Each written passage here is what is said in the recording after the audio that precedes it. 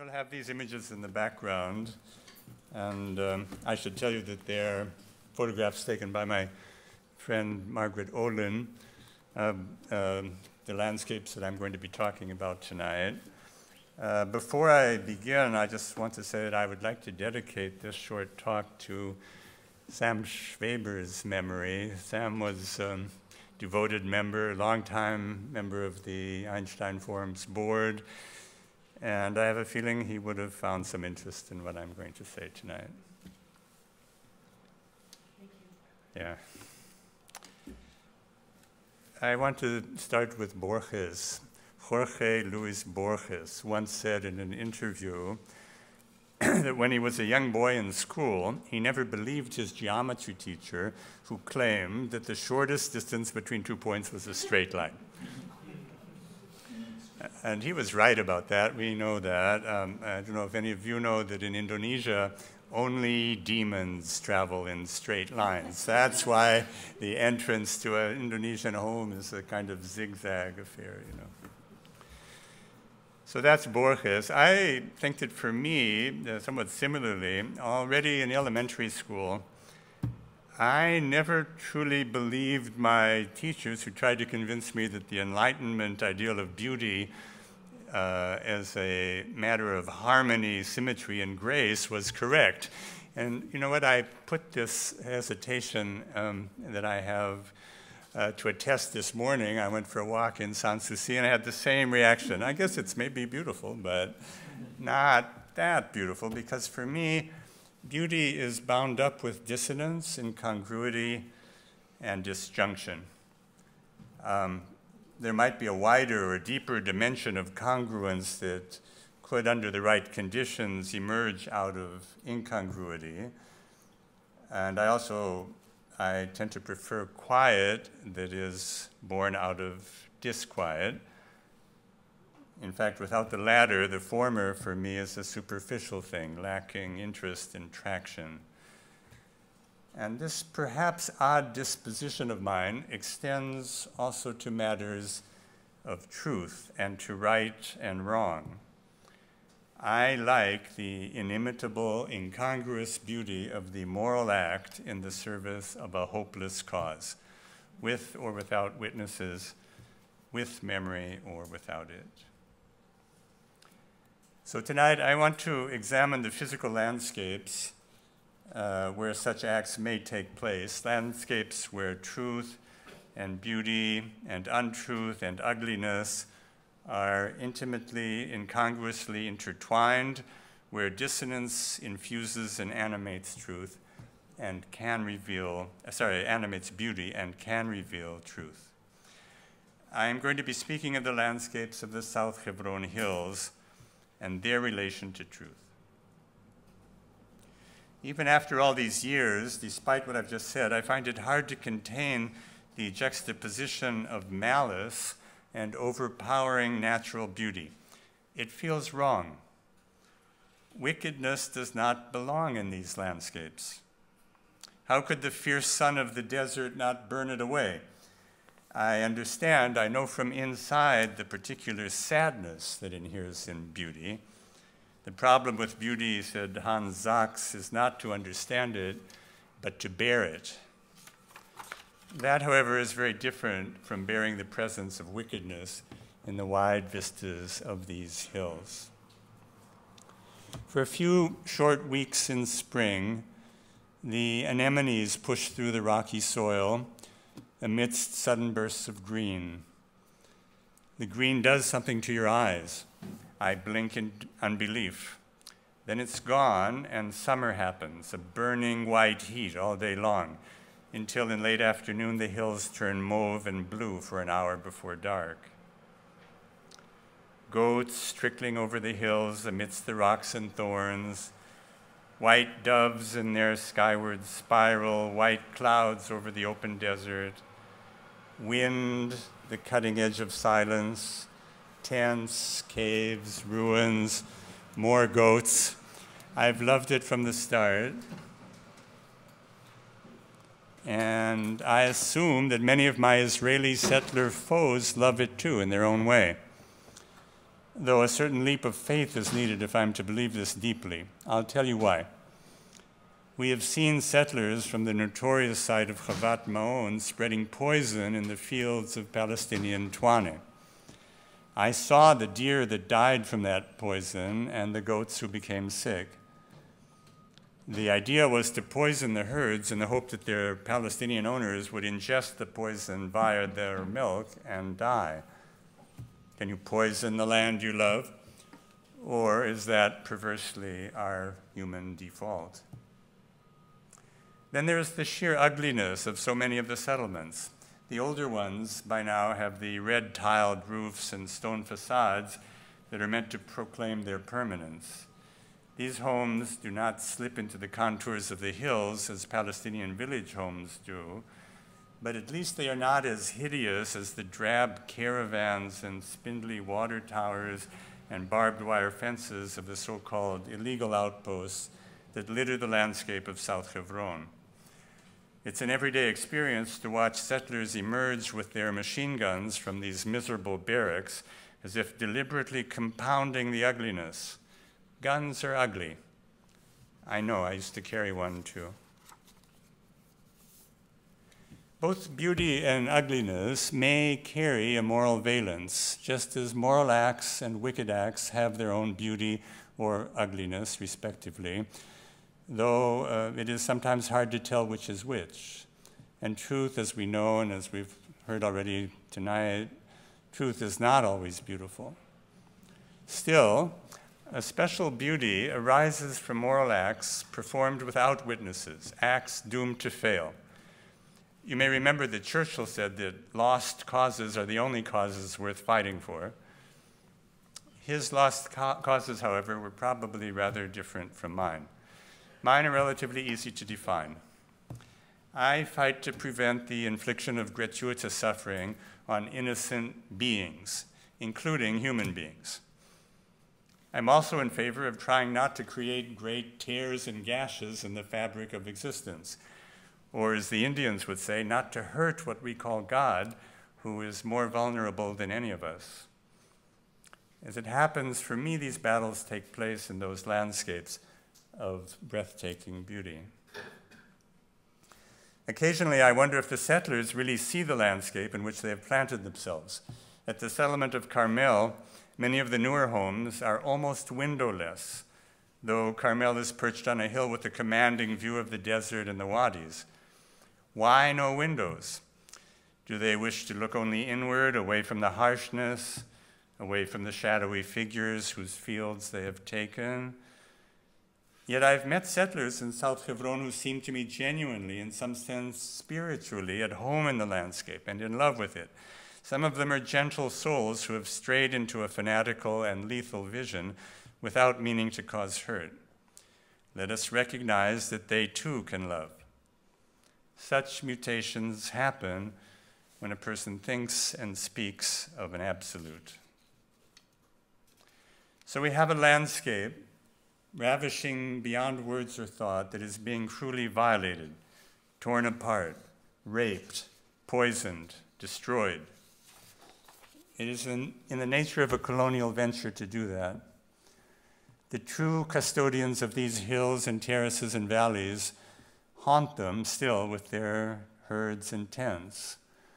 As for the farmers, they have not lost the intimacy of a man or woman with the soil. How many times have I heard them utter the phrases of despair to the soldiers who are driving them off their land? These are my fields, they need me. I have come to plant or to harvest, to water, to plow.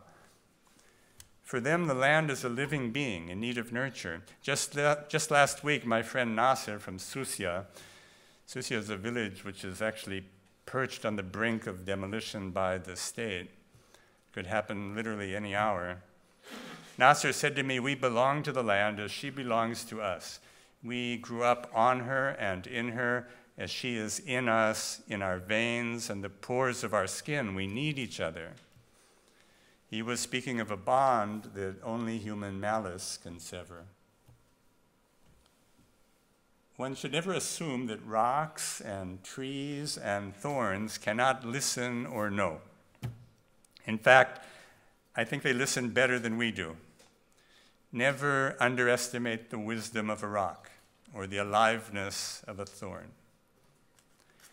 There are many degrees and modes of lying, but you cannot deceive a landscape like that in the southern West Bank. What one says and how one says it, whether with a semblance of truthfulness or without it, whether with the minimal humility that being human demands or without it, all this is the stuff of speech in the desert.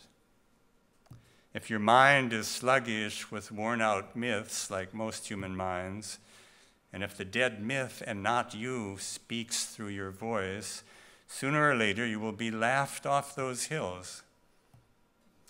I've heard many lies spoken by soldiers, policemen, bureaucrats, settlers, and of course politicians, in situations where Palestinians can, by virtue of their predicament, only speak their truth. In other, less fraught scenarios, they, Palestinians, can, of course, tell lies, but not at a moment of incipient or recurrent expulsion and exile, which has the inevitable effect of revealing truth, though the soldiers and policemen and their allies may not want or be able to hear it or see it. For everyone else, that ring of truth goes through one's body, and the body knows it for what it is. Not always, but often enough, we can trust this bodily knowledge that may filter up into action or thought.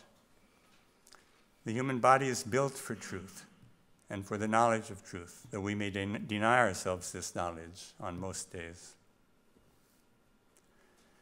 Stark natural beauty, truthfulness, intimacy, love, these elements are bound together in a single sorrowful amalgam.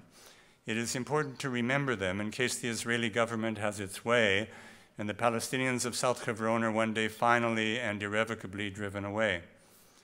I'm afraid that's looking more and more likely these last few months. It's important to know that once there was a way of life natural to this landscape where together these vectors met and enhanced one another. And I would want to add a further set of notions such as courage, solitude, silence. I have learned to recognize these forces when I meet them in the field. Courage is not, I think, something that a person can know in himself or herself. It is something one notices in others. But solitude and silence and their implications for living are accessible to our self-awareness. I sometimes think that I am happiest when I am walking, either alone or almost alone under the sun and wind in South Hebron. I listen for the silence, which is never total, but which nonetheless can envelop the barking of dogs and the bleating of sheep and the bird calls, and also human sounds like children crying or wives chiding their husbands, or even, much graver in consequence, a mother screaming at the officer who has just arrested her young son. A dimension of solitude inheres in the landscapes of South Hebron. Many of the shepherds and farmers live in small khirbis, a tent or two planted somewhere on a hill, maybe with a goat pen attached, preferably somewhere close to a still usable well, although most of the wells have been stolen. Such places are isolated and extraordinarily vulnerable. Nights, in particular, are scary. Men with guns may turn up. Even when they don't, a dense solitude defines this way of life. It is a solitude that informs the sociality of a pastoralist's existence on the cusp of the desert. Brothers, cousins, children, aging parents, all are somewhere nearby. One is not usually quite alone. But if you stay for some hours with these shepherds, and if you're lucky enough to pick a moment when the settlers or soldiers don't appear, you can't help but feel in yourself the brooding power of rock and sky. Still, the shepherd's life is utterly unromantic. His head is full of matters such as counting the goats and calculating their feed and where water will come from and how to fix the tent or shack he lives in and how to ensure there will be food tonight and whom his cousin will find to marry, and also modern issues like how to buy a good cell phone and maybe study at some college. And of course, on top of all this, how to survive the settlers' attacks and the demolition orders routinely handed down by the civil administration. And there are common medical concerns not so simple to handle out on the hills. As many have noted, solitude is conducive to a mode of truthfulness. Think of Henry David Thoreau. It's also possible that enough solitude may be conducive to courage. I'm often astonished to see how young shepherds respond to the soldiers. Sometimes these boys are clearly frightened. They cling to us, asking us repeatedly to stay close to them for their protection. And one can understand that. The soldiers sometimes threaten to kill them if they come back into such and such a wadi or use some now forbidden well. But very often, more often I think, the boys are clear-headed and defiant. They can be forced to obey the arbitrary commands of the officers, and they know the potentially high cost of arrest. But the mere fact that these people are still in place, despite the vast forces that have been brought to bear upon them, speaks to a toughness that comprises within it a stubborn courage. In a way, it's their greatest asset. That kind of toughness in the face of wickedness has its own particular beauty. There's something about being there that opens up your heart. The clenched, embattled quality that is our natural inheritance slowly dissipates over a morning or a day or a night. It's not something that happens in the thinking mind. It's not something you can strive for.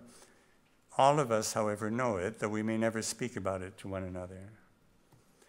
Usually we are caught up in the exigencies of the given moment. The border police officer who draws an arbitrary line in the sand and says, whoever steps over this border will be arrested.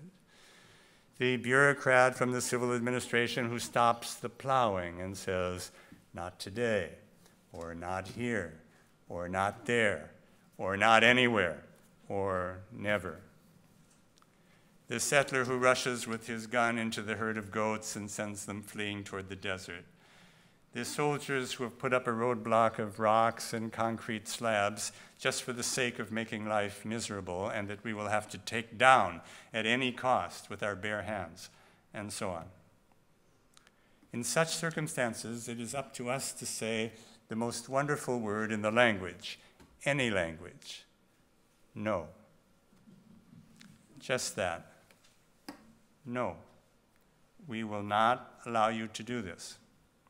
Do to us what you want, but no, we won't budge from this hill. We will record all the foolish and criminal things that you are saying and doing. We will take this evidence to the courts.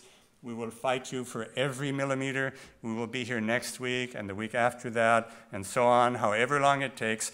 We will bear witness, and we will say no, and again no, over and over until the end of time.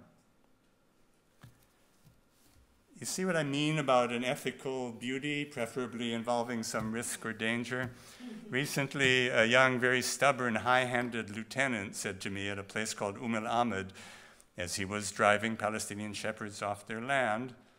We were arguing with him. We showed him the Supreme Court ruling that declares what he was doing to be illegal. He said, this lieutenant, he said, I don't need the Supreme Court. I don't need anything, any papers or words. It's enough for me that I have my gun. And we said no. We refused to retreat. The amazing thing about that word is that when you say it, under those conditions, although it's like rolling the rock uphill, for a brief moment, truth and beauty clearly and inevitably coincide. You don't have to think about it. It's something you know with your body. And since human beings, though clearly capable of being mesmerized by evil, are also drawn, perhaps despite themselves, to beauty, including dissonant beauty, I sometimes wonder if that singular kind of beauty is what actually drives us into Ayush, to acts of witnessing and continuing resistance, even when we lose or fail, as is often the case. Perhaps the beauty of such acts may even be commensurate in some way with the physical presence of the landscapes that silently witness them. I began with dissonance, and I end with bodily coincidence and with the conviction that the truthful beauty of a moral act, carried through in the face of hideous and overpowering malice, is like no other form of beauty. It is beautiful despite its seeming futility.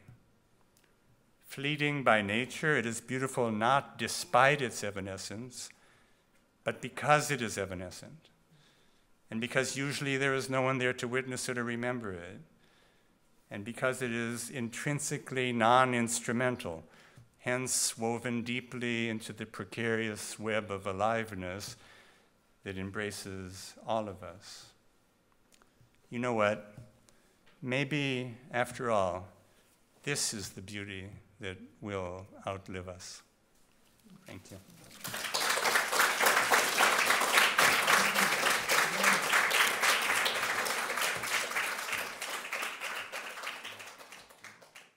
That's great. I haven't quite formulated it into a question, but I'm puzzled by Picasso's reaction to Bonnard, who is a lifelong icon along with Vuillard as well. Because there is, in fact, quite an amount of cubism in Bonnard's painting. They are not polar opposites. If you study what he does with tables, they open onto you and into you. They bear absolutely no resemblance to the proper perspective in which you would see the table and the plates. All the plates would fall off Bonnard's tables. and this is a disjunction of traditional perspective, which is not the same as cubisms, and is not being done for the same reasons, but it's being done just as fearlessly and with really the disjunction that David was talking about is very much present. These are not classical works at all. So I wondered, I looked at them and wondered, and I thought, are you familiar with Nicolas de Stael's landscapes? No. I think probably the true inheritor of Bonnard's late work. So that's for another time. Somebody can ask a much more interesting question than that, I feel. Well, that's an interesting question.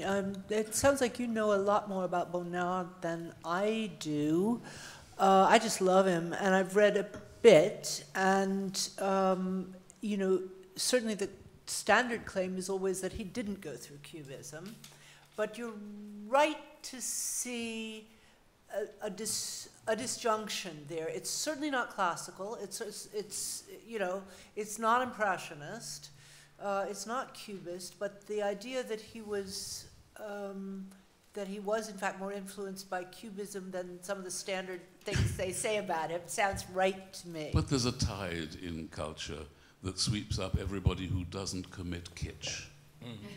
And everyone who doesn't commit kitsch, which is the only way you can resist what is in the air and what is happening, it actually belongs. It's just that Picasso didn't want it to. Well, but you see, the whole question of kitsch is the one that really, because there's so many people who dismiss Bonnard as kitsch.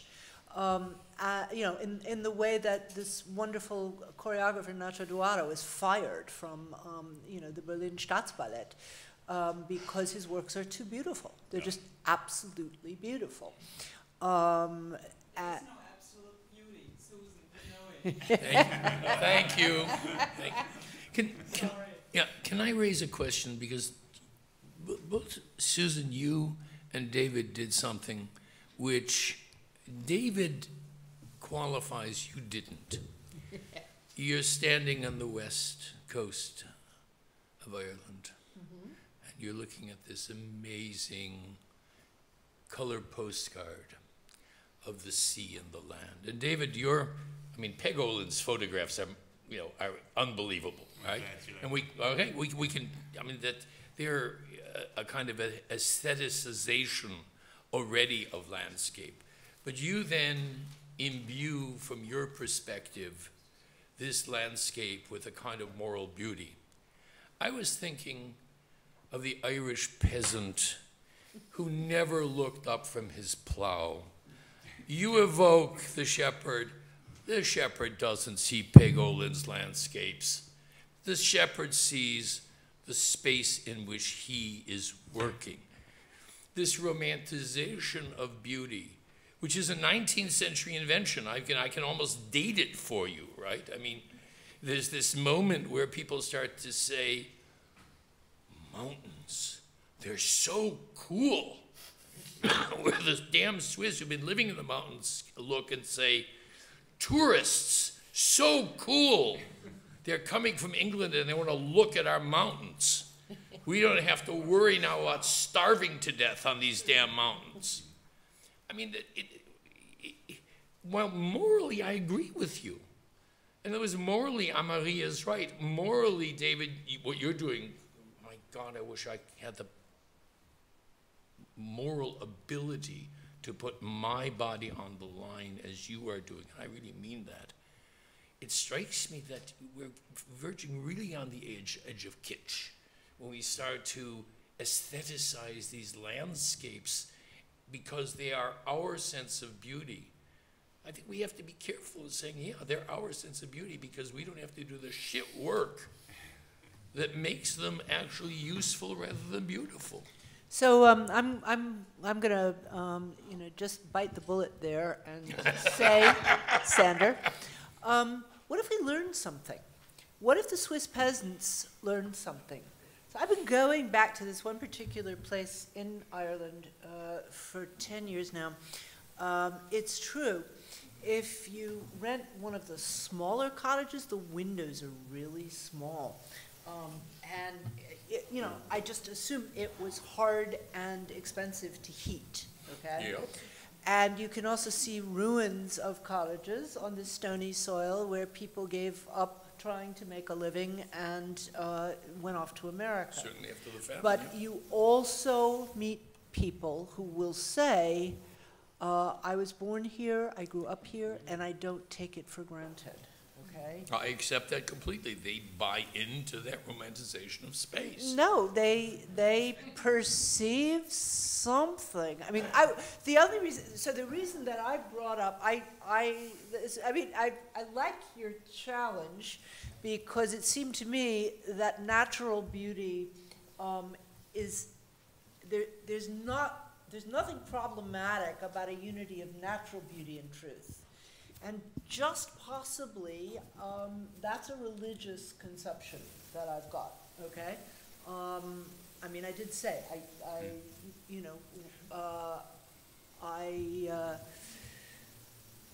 I feel moved to religious language when I see certain pieces of natural beauty. Now you can say, well, of course you do, Susan. You grew up in the West. You were raised as a Jew, not a terribly religious one, but you have certain religious conceptions.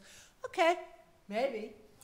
But I guess I would also want to argue that it's just possible that, as I think we make moral progress sometimes. By the way, I wasn't making a moral claim about that kind of beauty. I was just saying it is. I think it's truth. But it is just possible that as we learned that there is something absolutely outrageous about child sacrifice, which was simply a form of life in most of the ancient world all over the place. Just as we learned, wait a second, there was something we didn't see. It's just possible that we learned to open our eyes to particular pieces of beauty in the natural world that were taken for granted as long as people had to, knock themselves out from can't see to can't see, as they, as a slave said, and had no way of perceiving that. Just one more thing, and I'm going to let David. Can I just say one more thing that I have noticed? I don't know if anybody else has noticed. It's very, very hard if you take smallish children. In fact, I would say any age child to a beautiful natural landscape. They're absolutely uninterested in standing still and looking. They want to climb, they want to explore, they want to do something. The ability to stand still and look in wonder is something that we learn as adults. I think we learned it in the 18th century. I don't think we learned it as adults. Sandra, I just want to say about the shepherds, although I don't really like to speak in their name, but nonetheless, let me say that they do. I've heard them many times speak about beauty, not because they've been corrupted by Enlightenment notions or European notions, but because actually they're sensitive to it. One thing that they always say, for example, it's not quite the same thing, but it's very close. A lot of these boys in the old days used to work in Tel Aviv in construction. That's what Palestinians usually work on in Israel, you know. So that's no longer possible for them. But they would have to sleep overnight in these construction sites in Tel Aviv, you know, and they would say to me, how do you people, I mean, it's us, you know, how do you sleep? Yeah, how can you sleep inside these boxes all over the glasses and stones and metal and all this stuff? How is it possible even to breathe in those spaces? And, you know, you're absolutely right, of course, that a shepherd's life is utterly unromantic. Anybody who's actually spent time around goats knows that for sure. Terribly stupid animals. Yeah, God. that's true. But that doesn't mean that they're insensitive to the natural beauty of the landscapes. It doesn't mean that. Yeah, I mean, I think what I'm quibbling with is whether or not we should superimpose Western bourgeois values in order to give value to moral questions. In other words, you didn't say a word that I would have disagreed with. And by the way, as I said, my admiration for what you do and what Peg does is without question. I'm wondering whether we need to aestheticize it, man. I really wonder whether we need to aestheticize it. We have a number of questions. First, the gentleman. Never, no question. Thank you very much for this very effort, 25 years. Hardly most of the people here in the country making it possible don't speak English, I have to admit. My English is quite poor too, and let's be straight about it. We talk globalish, and maybe it's still possible to understand each other. Just two short comments. First on Sander, Shulman. Yeah, I think it's the basis of it with Kant is the table of modalities in judgment. And there is three modalities, as Nøggerat and Benjamin knew. He brought it up actually. It's the apodictic philosophy, it's the hypothetic national science experience, and the disjunctive. But we still long to get it together. And maybe the moral inflection is even more important. And that brings me to the Holy Lands, the empty Holy Lands. Why do they, fuck's sake, have to be empty? There's always somebody living there to be slaughtered. So when do we learn that the Holy Lands are not empty? Thank you very much. Steve. So David, I want you to say more about the relation between the beautiful and the ugly. Because sometimes it seems like the beautiful in the way you is dependent on the ugly. And your own very beautiful, there was a passage there where you were describing the clouds and the birds, and there was a tension behind it. What made it so poignant was that there was some shadow, dark shadow of evil behind it. But on the other hand, sometimes you're talking as if beauty, when you're walking alone at night, as if it doesn't depend on evil and ugliness. So are there two kinds of beauty? I actually tried to shy away from defining beauty, as you may have noticed, except for the beauty of a moral act, which I think is a kind of beauty that we need to somehow... And that requires evil. Yeah, it does. It requires evil. Yes, that's true. Yeah, could be a very minor moral act, but nonetheless. You're describing your love for that land. The way you described it was very much in its being hurt somehow, and you were feeling the pleasure and the aesthetic connection to it was because somehow it was being attacked and poisoned and stolen. True. No, it's certainly true for me. However, you reminded me of a verse from Auden, the beautiful poem about Yeats. When Yeats died, he says, "Mad Ireland hurt you into poetry." And, Can I just say that years ago, David and I, we walked in the hills of Hebron when none of this particular ugliness had happened. and it was very beautiful, and you knew how beautiful it was. It didn't need the evil to make it beautiful. Yeah.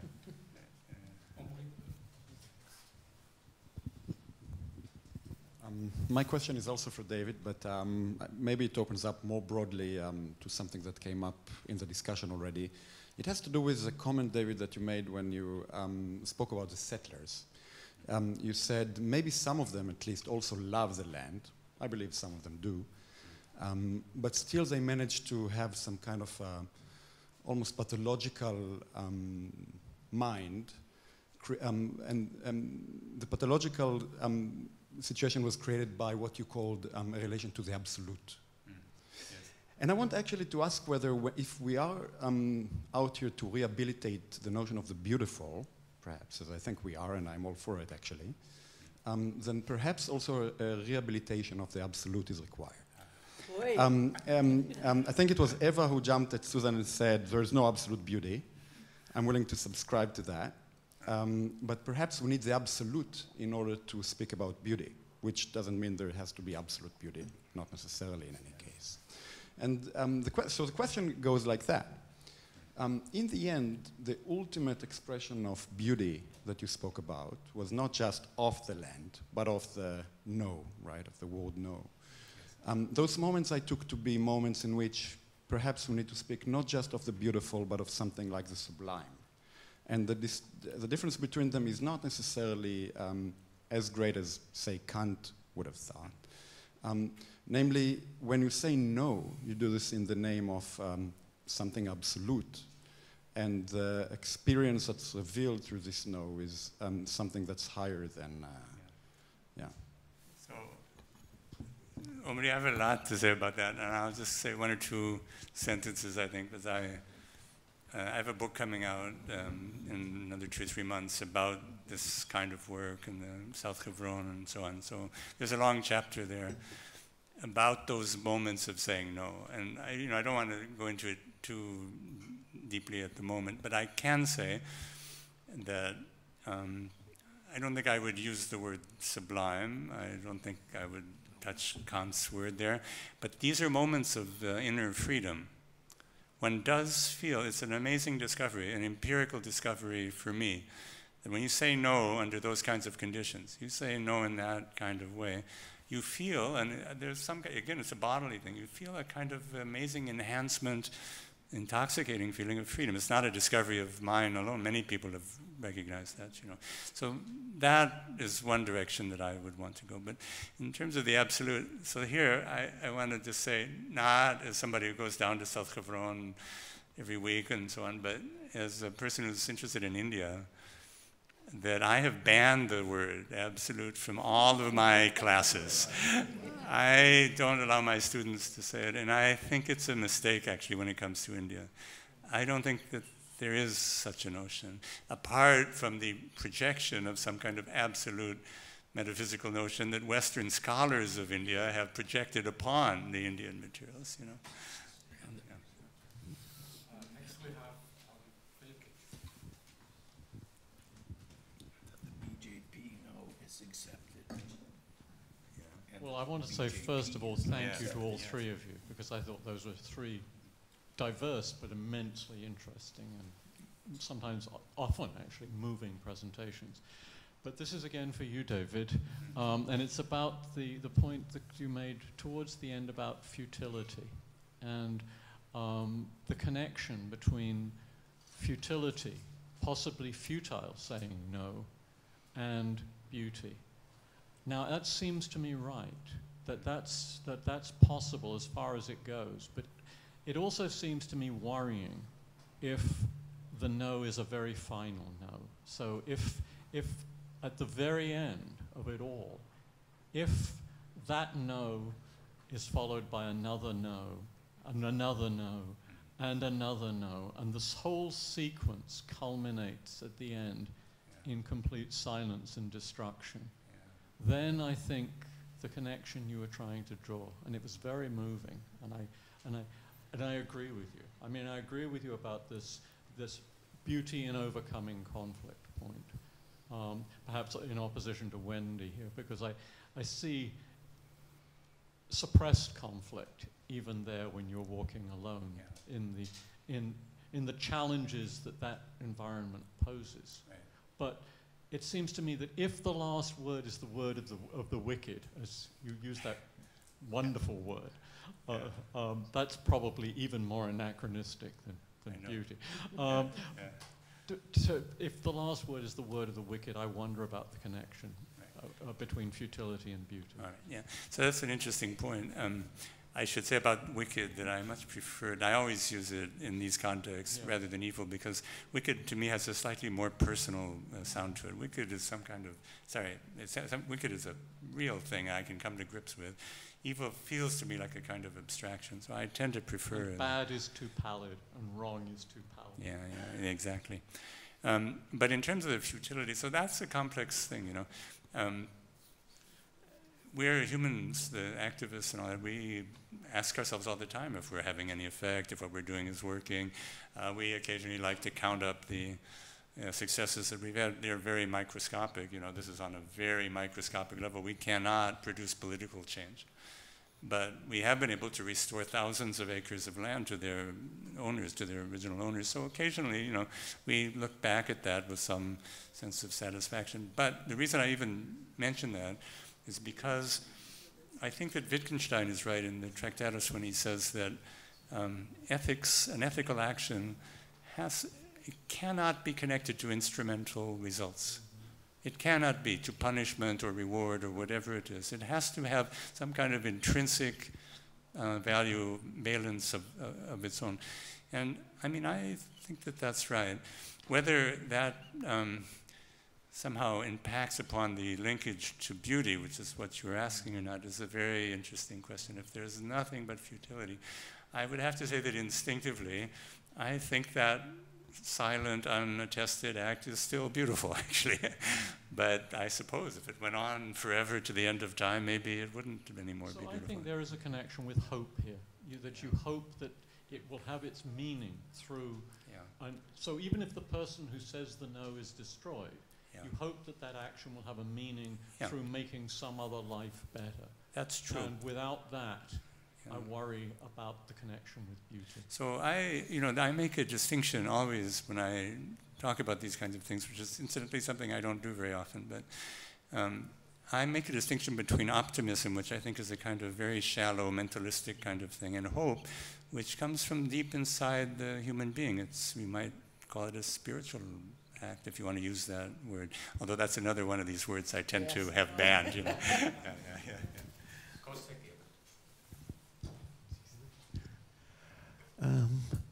Susan, so what happens in a world where there is no beauty? Do we create something that we call beauty, which doesn't resemble the beauty that we encounter here? Or do we simply live without beauty? Jean Emeritus certainly entered a land without beauty, but there was an exit. But what happens if there is no beauty? And David, you can try convincing me you're not religious. Forget it. We've had this discussion before. And there's this, speaking of futility, there's this great toast of the Soviet dissidents. Let us drink to the success of our hopeless endeavor. But I need to ask you something. The windows in that settlement were small, probably for reasons of self-defense. It's more difficult to throw a stone or throw a Molotov cocktail. And among those shepherds, there were also murderers. Children were killed in South Hebron Hills. Is the wickedness of the righteous morally irrelevant? Aesthetically irrelevant? The wickedness of the righteous? Yeah. Who are the righteous? Well, the righteous in your description, where the shepherds, they also commit violence. Is this irrelevant because they're right? Well, there's a factual thing here, and then I'll address the irrelevance question. I think the population that I've been working with for the last 20 years almost, their security record, if you want to use the language of the army, is pretty damn clean. They're not the ones who have entered settlements and killed families. These are other people.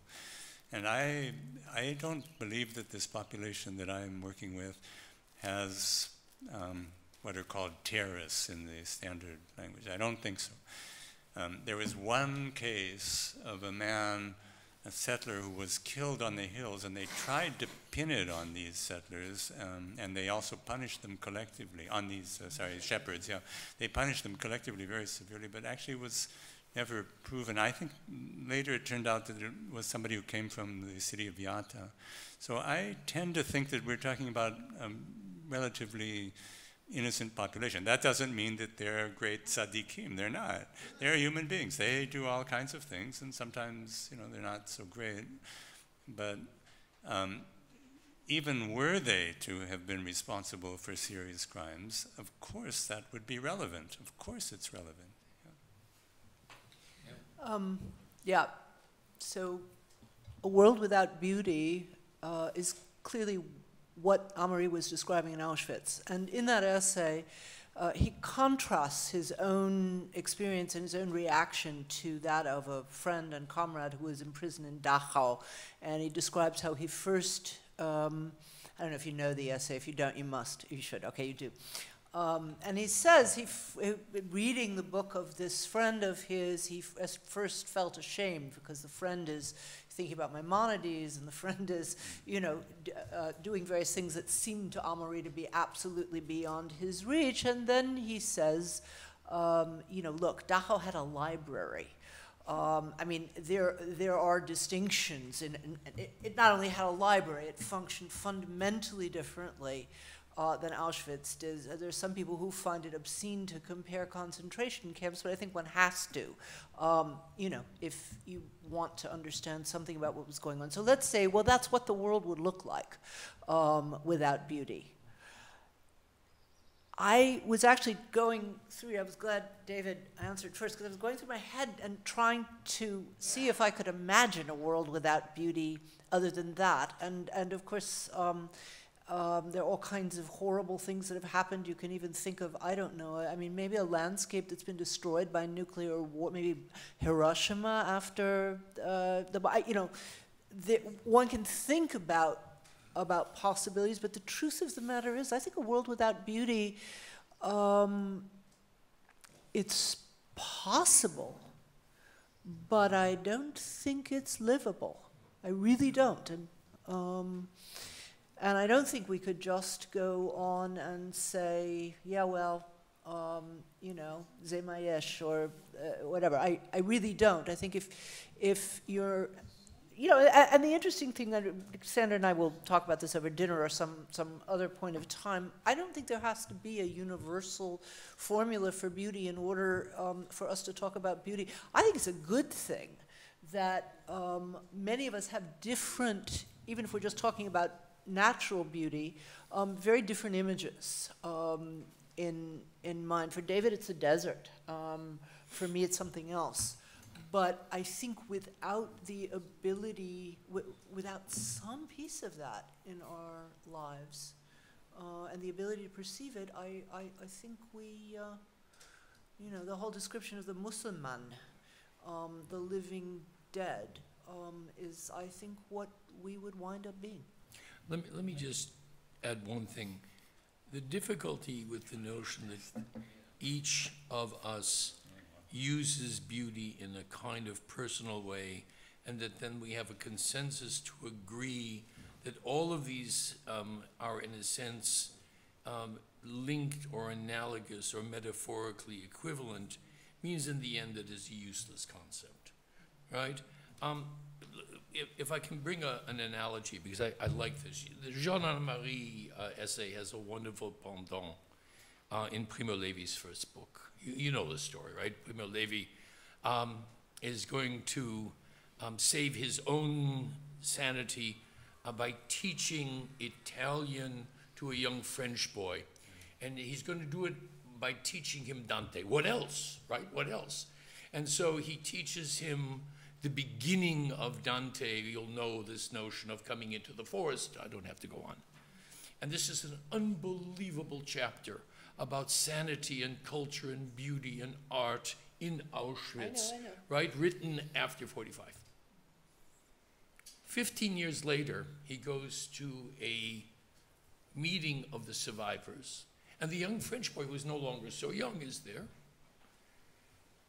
And Levi says to him, "Do you remember how I taught you Dante?" And the young boy says, "Bullshit, pure bullshit." And then Levi works this out in his third volume and says, "Why did I need to remember beauty in the space of the absence of beauty? I needed Dante. I needed Dante. Hölderlin doesn't work for Amari." I get very anxious when that becomes a kind of litmus test for beauty in the world. Yeah, Okay? I think we should. Yeah, we've got several. We've got several questions now. Can I just ask one more? No. Okay. Jan Philipp Breed. Vorbei? Okay. Then next on the list is gentleman in the first row. Thank you so much for that talk. A lot has been said and a lot have been heard as well. So I'm trying to find my language. First of all, I want to go back to this life without beauty. How do you think of, I mean, right now in the US, for example, suicide is a big talk because of the recent news coverage. What do you think, and you said that it is not livable, right? Would you say that people who have given no to life have lost a sense of beauty? How do you put that together? And maybe also going back again to the shepherd, toiling under the sun. Somehow my mind is still there. I think do you think that we should also differentiate the moment he's toiling under the sun and, you know, working the flock and going home, maybe telling stories to his family? So what is the role of imagination and storytelling in the creation of beauty? And my last question is about suffering. There's a lot of suffering that you showed also in terms of conflict, the dissonance of beauty. And like the Buddha said, the only truth there is suffering, right? So what does suffering brings to us to push us into kind of the edge of life, to ask the beauty? You know, when there's one writer, I forgot his name, he said, "When my legs no longer work, it is just beauty that I see." Now, yes, yeah, that's it. A lot of questions. Questions for you. No, they're not all questions for me. Okay, with the first question, look, so Jean-Marie, this, he's sometimes called a writer, he's sometimes called an essayist. I think I'm the only professional philosopher who keeps fighting to get him called a philosopher and put in the canon. Because yeah, you know, it even occurred to me. So he never wrote a systematic book of philosophy. Well, most analytic philosophers, you know, write articles. So this is not an argument against it. But anyway, let's call him a philosopher. I get to do that. And he committed suicide. He also wrote a book in defense of suicide. And one of the things that he said is that the act of suicide is an act of absolute freedom. It can be an act of dignity, and it should contain a mystery that we don't have the right to plumb.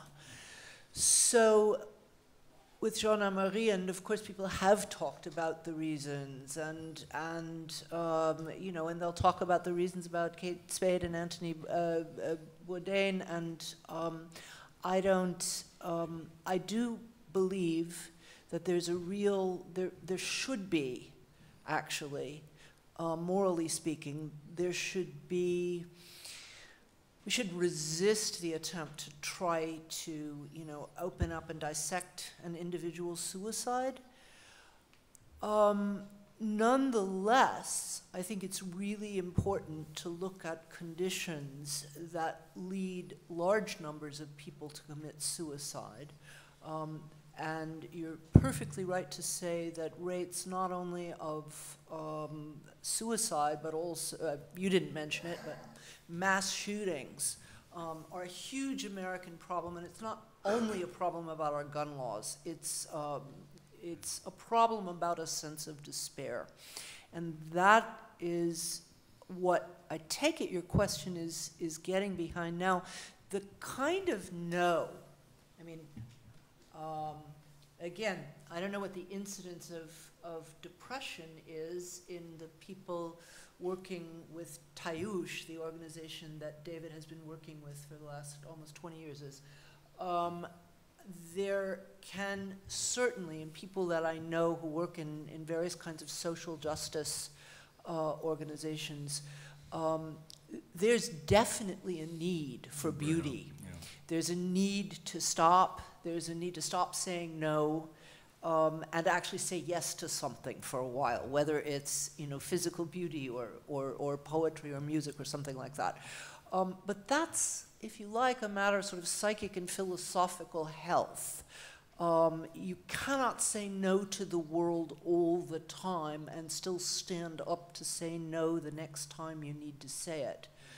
But I do think, and this is again the question of how many times do you keep saying no, I do think the ability to say no sometimes, and to do it in a concerted and as effective a way as you possibly can, I actually think that's a source of strength against the despair and resignation that leads people to kill themselves. Can I just say one bit briefly? Since you've asked about suffering, I should tell you I have a prejudice against it. I don't like suffering. But also, since you've asked it, I have to tell you, I mean, you've mentioned it in a Buddhist context, so I want to tell you something the Dalai Lama said. The first time I ever saw him was on television. I was in England, and he was being interviewed late at night. The interviewer was this British guy, very kind of, in a suit and tie and all of that. And this guy said, he turned to the Dalai Lama, who was sitting there in his robes.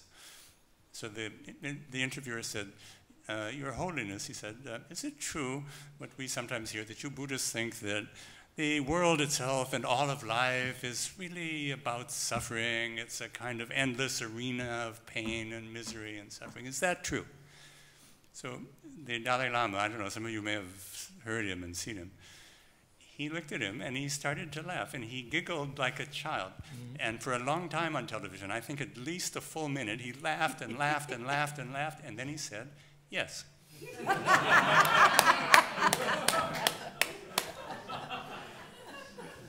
I want us to be very careful about eliding the, can we say, epidemiological appearance of suicide with individual suffering or social collapse and so forth and so on. Durkheim said this in the 19th century. Since then, it's been a kind of a truism.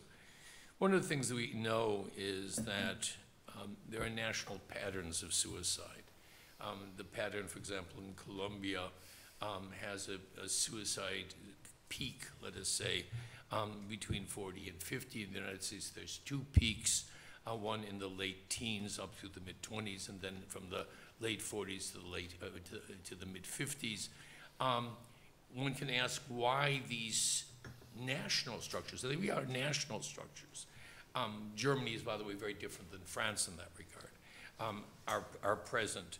I get very anxious when people sort of reduce suicide to a kind of, can we say, universal malaise of any society. It has to do with access, it has to do with flexibility, it has to do with the way that one's sense of integrity is defined in the cultures and the subcultures in which you live. Suffering is a tricky thing. One of the things that struck me about Mother Teresa, whose great claim to fame, of course, is that she set up hospices in India to take the dying off the streets, is that she didn't believe in palliative care. She didn't spend a nickel on alleviating the suffering of the people who were dying in her hospices. They were horror chambers. You've been in them. that. Oh, have you been in them? know Oh, that, no. One of my interesting trips to India, I managed to visit one of her hospices. And when you talk to the sisters, they said, yes, I mean, that's what our aim is. Our aim is for people to have a natural death without any intervention, and that suffering, and here I will more or less quote, it's been about 20 years, but more or less quote, like our Lord on the cross, right, is what our goal is. I did not think this was a good thing. So when people talk to me about suffering in the abstract, maybe I can give a minute of giggles, right? Suffering in reality ain't a good thing. And societies who think that suffering as metaphor, we're fine. We all suffer. My God, I haven't had anything to eat. It's 9 o'clock. I'm suffering, right? It's not beautiful. It's wicked that I'm suffering. We're going to get you dinner very soon, Ted. My point, however, is let's be careful about language. Beauty as metaphor, suffering as metaphor is very, very different than the lived experience of things like suffering. You know, there's a certain bullshit quotient I find when I hang out with philosophers that strikes me as something that one wants to answer. Not all philosophers.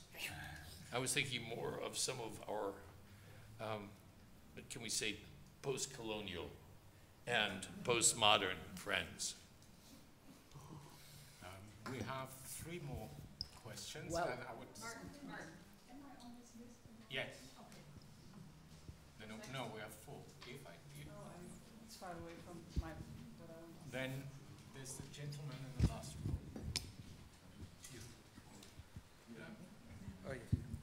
Then you. Yes, I'm surprised now. Okay. Maybe I'm taking up on the last point, but I forgot it now. No, I start how I wanted to start.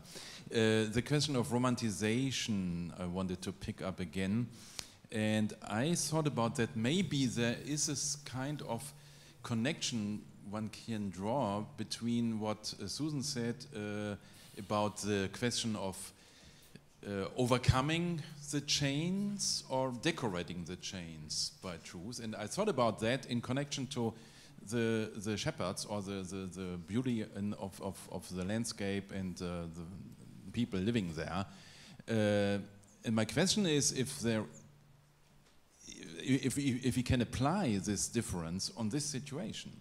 Because if a farmer or a shepherd is having a personal relationship to the nature, to the plants, to the animals and so forth, in this relationship there can be, or this relationship can become beautiful and can become a moment of overcoming the chains of the material necessity of farming or the daily thoughts which you mentioned and so forth, and also overcoming the violence in the whole situation. So, and that is also a word against the absolute in a sense, because this is changing from moment to moment. You can have at one moment this deep personal, let's say, dialogical relationship to nature or animals, and in the next moment it can be a violent situation. So this is a thought which I wanted to bring in, and maybe you can comment on it. Okay. Shall we collect? And it's the lighthouse. Yeah. I would like to come back to beauty as a universal formula. And thank you so much. And I would like to say what I take away from your amazing presentations. You talked about 3 very different kinds of beauty. The first one was the beauty maybe invented in the 18th century, the aesthetic experience, and what is directly connected with it is that there's always a split between subject and object. I'm distanced from something, so I can look at it, and it gives this coherent impression. That is a sense of, or something that is acquired taste, something culturally acquired. under specific circumstances. And we can, of course, develop that gaze and use it wherever we like. A second kind of beauty, I think, is connected with the whole issue of the land. And in this context, I would really speak of a totally different kind of beauty. I would exchange the term beauty for sacredness. And this is the term that is used in non-Western cultures all over the world. It's always the land that gives life, takes life, to which life returns. It's part of a cosmic energy. It is also part of tradition, of culture. It's inscribed. There are so many ways to connect to it, to live for it, to live on it. And there, I think beauty is not really the right word. It would rather be the sacredness of this land, because it belongs to everybody. Of course, you cannot possess it and cannot take it away with you or deprive anybody else from it. And the third concept of beauty would be the moral beauty. And you said the most beautiful word in every language is no. No is the, it's not the I prefer not to, of course, not that kind of no.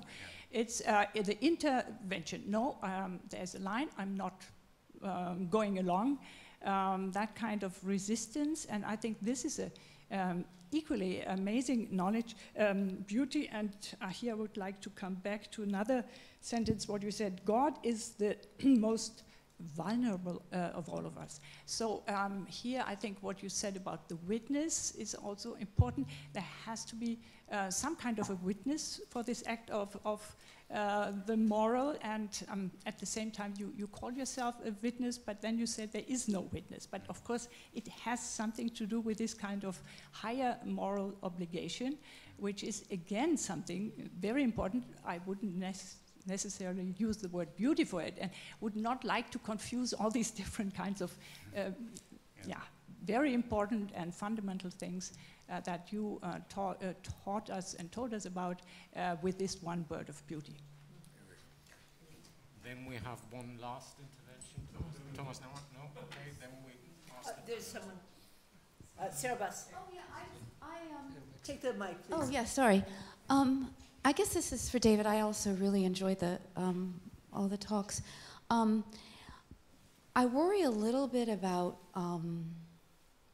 maybe it's the epistemic status, or I don't care what adjective you use, of the broadly aesthetic experience that you talk about. You talk about the truthless beauty of a moral act, and several times you say you know it in your body. You talk about exhilaration, and I can just think that many of the people on the other side have what they would describe as experiences of that sort, and they are motivating and strengthening and empowering and so on.